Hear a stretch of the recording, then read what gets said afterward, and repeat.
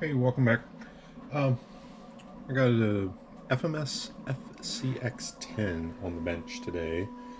FMS gave me the privilege to run the pre-production version of this back in October at the NERSA show, and I finally got one in hand. Big shout out to them, thanks a lot. But one of my comments was the ability to do rear-wheel drive, four-wheel drive, selectable instead of the dig. I'd rather have rear-wheel drive than front drive only and dig. So a couple people have asked, how to do that. The instructions in the manual basically just say that it can be done, but there's no instructions on how to do it. It just says to move the shift lever. So I'm going to dig into that and see if I can get that accomplished and give a little bit of information on how to do it. So right now on the radio, this switch controls that function. It's 3-position, so you have four-wheel drive in the center. You have rear wheel or dig if you flip it back toward the palm of your hand. And if you go all the way forward, you have front drive only and rear freewheel. So I'm going to try and get that into a rear wheel drive like a realistic truck, and then have the lock or unlock functionality in the rear end and give a little bit better trail driving experience. So I'm going to get the transmission pulled out of this, and we'll start digging into the transmission. Alright, here we go. So transmission is out. Basically you just unplug the 2 servos. These are the transmission servo placements over on this side. Unplugged and removed them just for ease of maintenance and getting the rods out and stuff. Unplugged the servos. I marked the case 3 dots for the 3-position that I'm working on, and the 2 dot for the 2-position. So it kind of made sense. Let's get this out of the way. And then we have the servos. This is the high-low, and this is the 3-position. You can kind of see how I have these laid out on the bench with all the parts and what all goes with them. Down to the conical washers. I always put a conical washer underneath the nut so I know which way it faces when I go to put it back together, because this one might be a bit. And then we get the transmission. So transmission is out, and this is the 3-position, this is the 2-position for the high-low. So we're going to focus in, I believe it's going to be this shift servo fork back here. I'll pull the various screws out of this and see where we're at, and we'll go from there.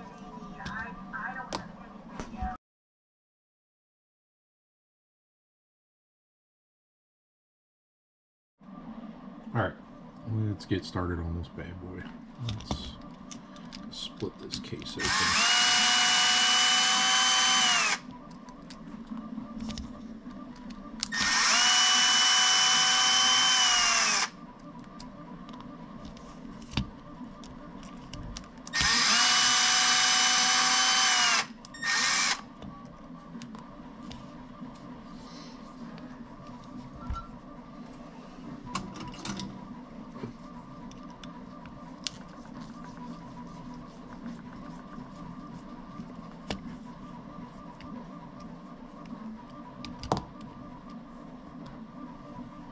At least they're all the same size, so that makes putting it back together a little bit easier. Let's see, this is probably the holding in the dig, so we're going to wait to pull that one until we split this thing open. I think I got all the screws. Let's see, make sure I didn't miss anything. We got one back here.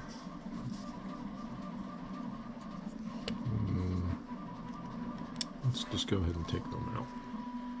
Yeah, that's definitely threaded into metal, not plastic. So I'll take that one out. There we go. So that one definitely has to come out to split the case. Let's try and do this gently. There we go. The gear's falling out. Yeah, that's definitely the shaft. Alright. So let's put this one off to the side. That's our front output. We have a clutch here. And this one. So here's our gear assemblies. This is our main input shaft. So this is our high-low clutch. There's a bearing one there. So I think this is where we want to get into, is where it shifts the rear. So we have our clutch in here. So when they say you just need to flip some gears around, that's not very descriptive. How do I say that? Not helpful. So it looks like we do need to pull this one out. These screws are holding these shafts in.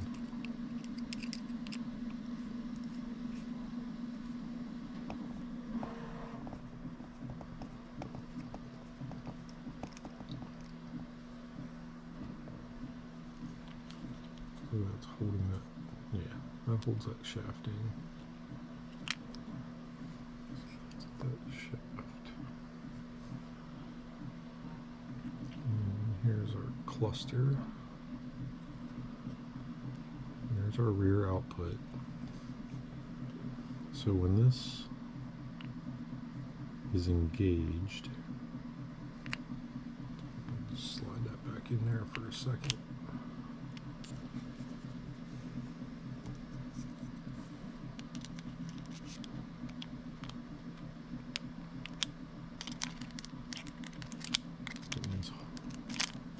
Shafts lined up. It's going to be a pain in the booty, I see.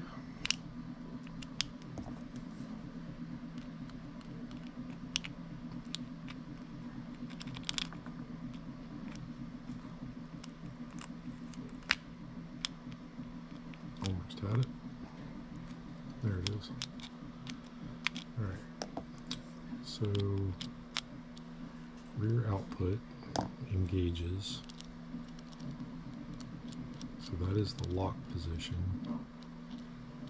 It's the unlock position. Well, this is going to take a moment to figure out what they got going on in here.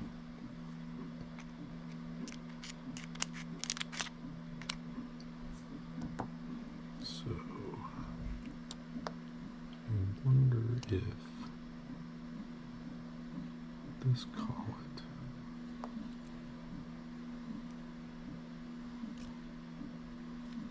locked on.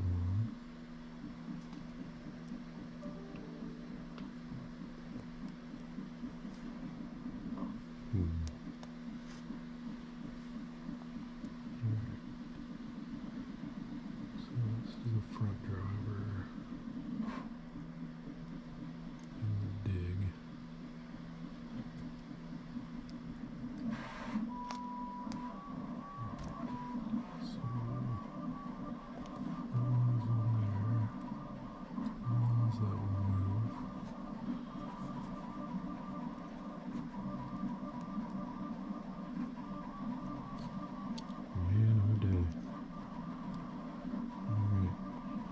I'm no engineer, I'll give you that.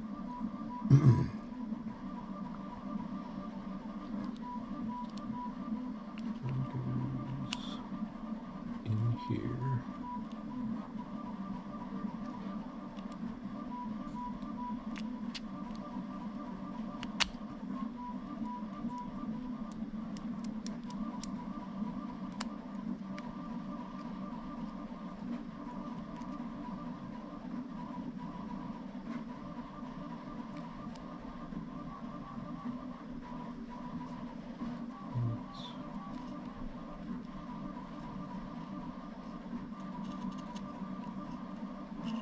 So that's free.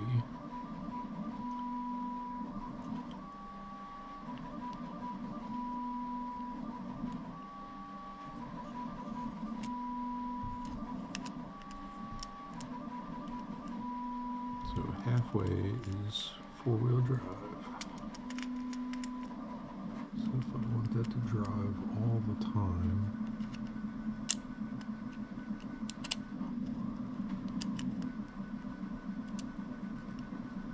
and not lock, so I would say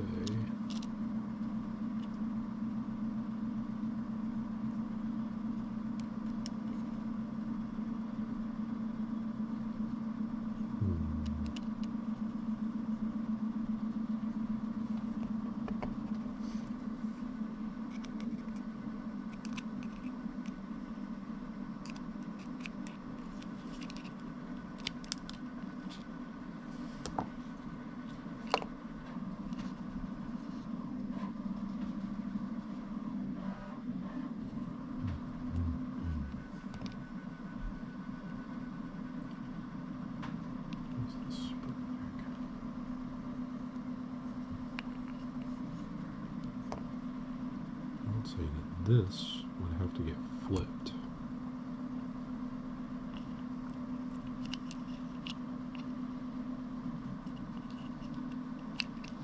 And that would keep it from locking,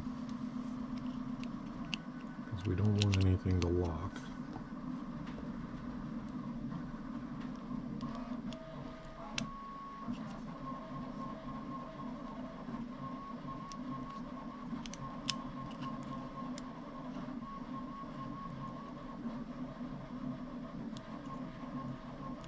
Still free spool. That's four-wheel drive.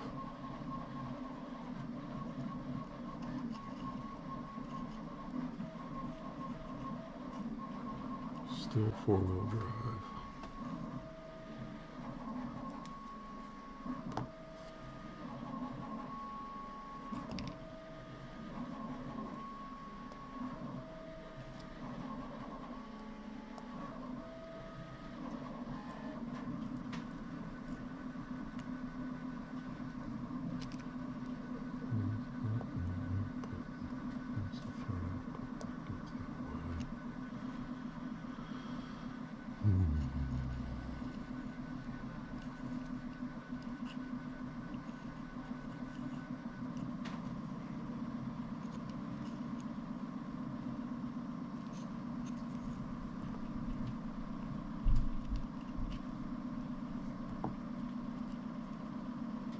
It's not spinning.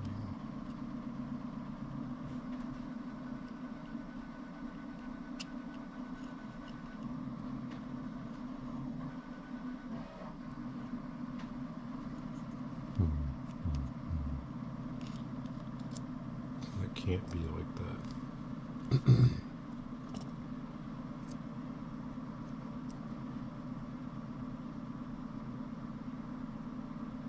Almost looks like there should be a pin. I think you could pin that on there. And that would give you full time. Let's see if a pin fits in there.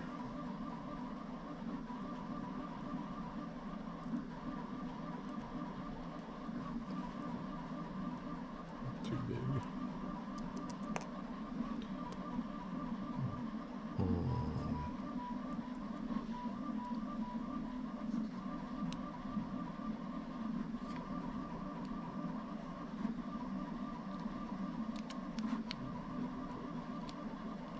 Shift back on here.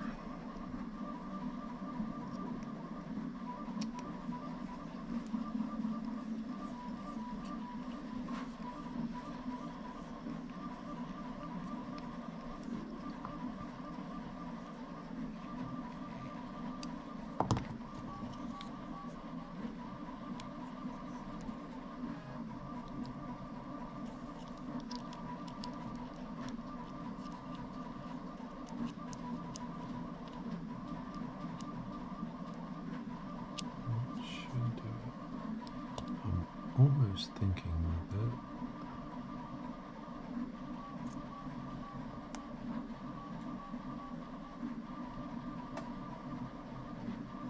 I'm almost thinking that's meant to be pinned into that to turn the shaft the whole time. But what would disengage this?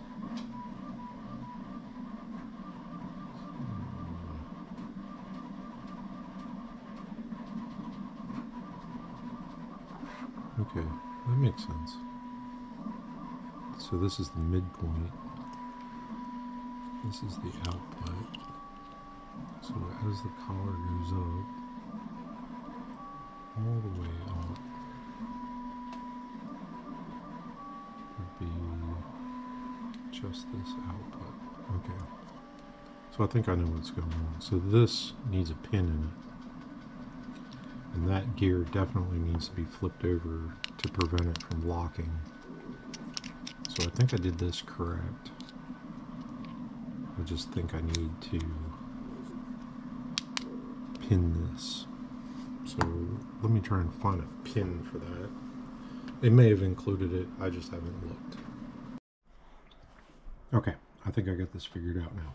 So yes, you do need this pin.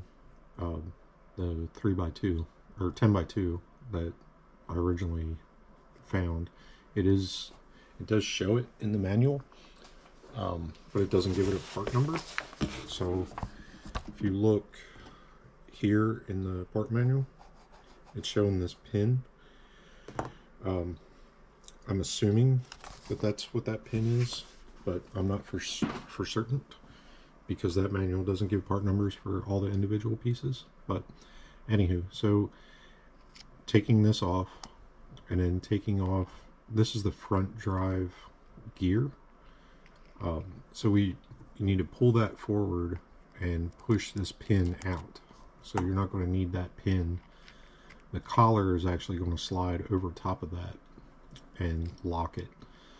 So with that one in, kind of line up the gears, makes it a little easier to put the box back together. We'll put this pin, we'll pin this gear to the shaft because we need that gear to only spin with the shaft, and that'll give us our rear wheel drive. So we'll get that pin back in, kind of get the shaft so it doesn't just keep falling out. Then we put our front out drive back in the box. As you can see, that now spins freely. And then the clutch, or the sprag unit, whatever you want to call it, that's on the inside of this box, will engage those gears. So getting this back together again is a little bit of an art form to try and get all them lined up so that they slide easily together to reassemble everything. So I'm going to give it a shot and see if I can get it stabbed back in here, get everything to line up. Oh, we're so close. Give it a little spin, get these gears to jump together here, hopefully. Again, this is just there it is. Alright, so we got that together. Then the easiest way to keep it together until you get all the screws in is put the shaft screw back in. And once we get that tight, the gearbox can't come apart at that point because it's being held. These screws go into that solid shaft on both sides, so it holds it together. So what we're looking at is, so we have, if we're turning the input, the spur gear, and we're going along, so that's rear wheel drive. You can see the front output is not moving. And then if we would engage this shaft, it should turn that front output. As you can see, it is turning the front output. Alright, so just recapping this. So our goal was to get from a front-wheel drive, four-wheel drive dig transmission setup to a front-wheel drive, four-wheel drive, rear-wheel drive setup. And I believe we've accomplished that. So we removed that pin and we inserted a new pin in that cluster pack. So for functionality, we're just going to do a functions check here. Should be able to see the front outdrive and the rear outdrive. And this is our shifter that's controlling it. So right now we have what appears to be rear wheel drive. And then with this shifter in its midpoint, get it to lock in. Now we can see we have, put a little pressure on it. We have four-wheel drive. And if we continue to go in, it takes a bit of a push here to get things lined up. With the servo on here, it'd probably be easier. But yeah, we're still locked in. And we just had it. There it is. So now we have front drive. So we do have front drive. There's no, this is spinning, but there, as soon as I put pressure on it, it stops spinning. So there's our front drive. And then get it into, it's so much easier if I had three hands. Get this one to spin, pop out for me. Come on, you can do it. Anyway, there it is. Now we have our rear drive, and our midpoint is four-wheel drive. So it's working. The high-low still works just fine. It actually has a neutral in it. If you really wanted a neutral, you could put it in there. I don't know why you would want that, but it's there. It's there for the asking if you program that servo. But yeah, there's our high speed as well. So we're good. I'm going to put the truck back together and we'll do a functions test with electronics. Alrighty, so we got truck back together again. Got a 2-cell in there, just plenty for trail riding in my opinion. Big 4200 high voltage pack, plenty for this truck. So what do we got? So controller channel 6 is in the center position of the 3-position switch, and we have four-wheel drive. So the shift servo needs a little bit of adjustment yet, just to be able to get it out, but with switch 6 in the rear position, you have rear wheel drive, which makes sense to me. And then if you move it all the way to the forward, you have front wheel drive, and you have rear freewheel. So you can kind of get a dig, but it's not going to lock the rear axle. But with front only steering with open diff rear, you're still going to turn pretty tight, just without the dig. And then of course going back to four-wheel drive. So it's working. I got no issues. I think I'm going to enjoy the truck in this format. And it was really pretty easy to do. If I can find a 2 mil by 10 mil pin part number somewhere on Amazon, I'll put it in the description below. But not a priority for me today, but I'll get there eventually. If somebody has it, post up a part number for that particular pin, and then taking the pin out of the stock piece. That pin that you're taking out of that gear for the front drive does not fit in the space that you need to put it in. It's a little too long, and I'm afraid it'll catch up on the dog gears of that shift mechanism. So there you go.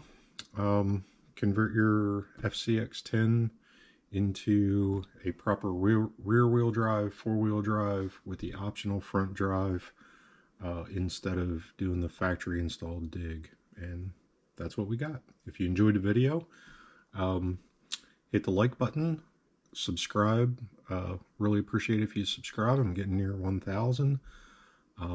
If I go over 1,000 on this, you know, if it's this video that gets me over 1,000 subs, I'll probably give this truck away. It might be at Beat the Creek in 2 weeks. So hit the subscribe, hit the bell for notifications for future videos. Thank you all for watching. Have a great day.